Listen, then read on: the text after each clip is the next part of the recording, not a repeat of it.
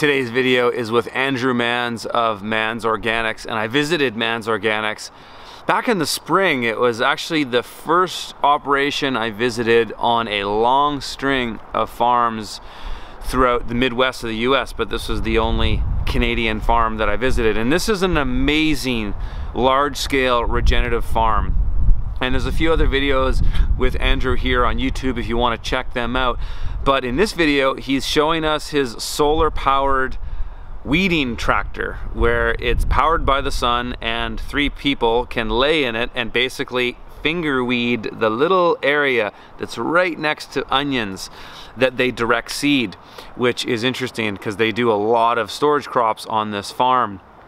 But this is a small video of a very large 2 videos that I did with Andrew at Manns Organics, and there's a ton to learn from this farm. I can't wait to visit them again, actually, because they're so innovative in the space of regenerative agriculture.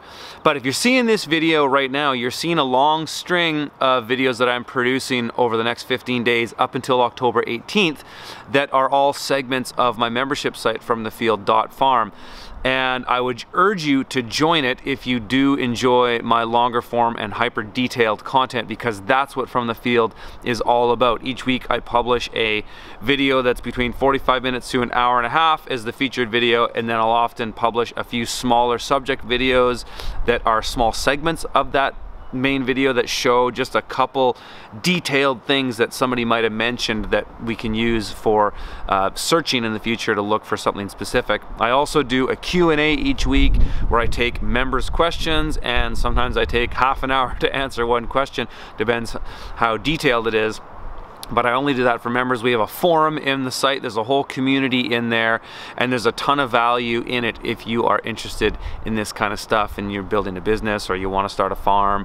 This is more about educational content. So it's not quite like an online course, and it's not quite entertainment. It's somewhere in between, but it's super detailed. And if you want to join up, there's a link in the show notes. The first 30 days that you sign up is sort of a forgiving period. So if you decide you don't like it, you can quit. You get your money back, no questions asked. So again, that's in the show notes. Sign up before October 18th if you want to join us at FromTheField.farm. All right, enjoy this one.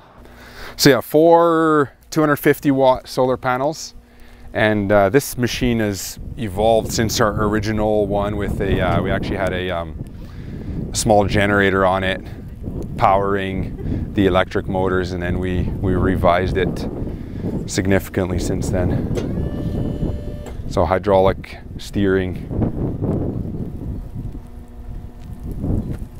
You guys just made this from scratch? Yes, so this is entirely homemade. We'll look at the, come have a close-up of I'll look in the back first. So it's way more complicated than it needs to be, but that's what happens when you start with a design and you keep changing it. So,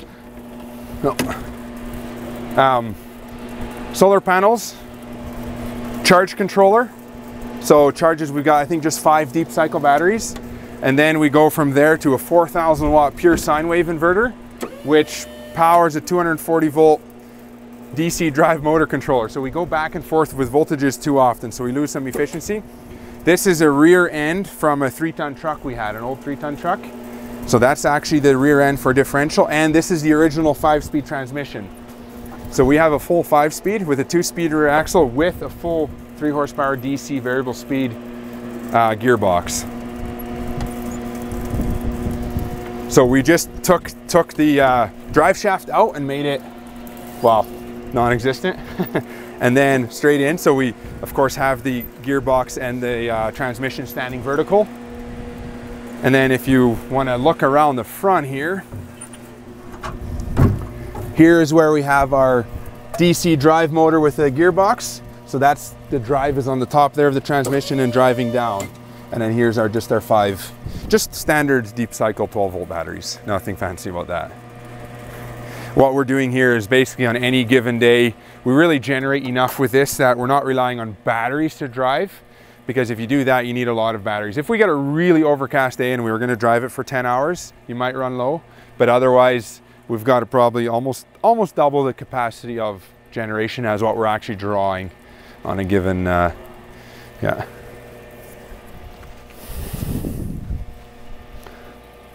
got it all shaded out. Yeah, so these are roll-up curtains, front, back, if you want on one side or other side, or yeah. Wow. And they're just weeding particularly close. Yes. Because cultivation's going to get anything else. Correct. All they're looking Correct. for. It's really what's in that row is where is this concern. Yeah. Right. They got nice cushions in there and stuff. That was a big improvement. I think we kind of designed that last year. We found some old truck headrests and we made them on a yeah. So. So how much time will they put in doing this in a day? If I have, well, we'll switch out the crew. Okay. Because so somebody's not doing that for 10 hours a day. It does happen. It does, yeah. Yeah. But we tried to keep it switched up a bit, and right at this is kind of the critical time of the year to stay on top of it. I like to have it run 10 hours a day. Yeah, 5 days a week. Yeah. So, and it probably, in 50 hours, we can probably do the 5.5 acres one time. So we're almost done this bed here. So 3 more, we'll be done the second time around and we'll just start right over. Wow. So it seems to be a little easier to keep up the speed and not necessarily get them all and then come back, right? Kind of get the big ones, and rather others you just have to crawl, and then when you get here, it's overrun. We've been overrun too many times. We've learned the hard way, and it's not good. Right. We've rotor tilled in an acre or two before just because you're too far behind.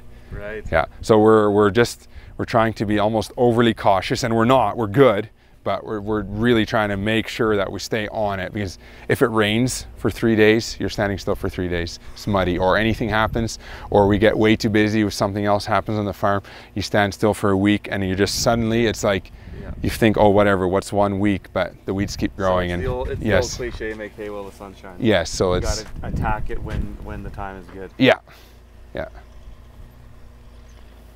Who's driving the direction of it? Is it the one on this side? Yeah, he's the. So you heard that little noise before? That's the hydraulic power pack steering the front wheels. Okay. Yeah. Yeah. That's brilliant. Yeah, you can actually see the shift stick sitting there. It goes into the back, so if they turn around, they can actually shift to. Oh, okay. So actually, the thing is, it can drive from. Well, they're actually cruising right now. Yeah. It can go a lot slower, but if you need to drive it to the yard, you can actually go like 10 kilometers an hour if you go into high speed and then give her. So, yeah. The beauty of that.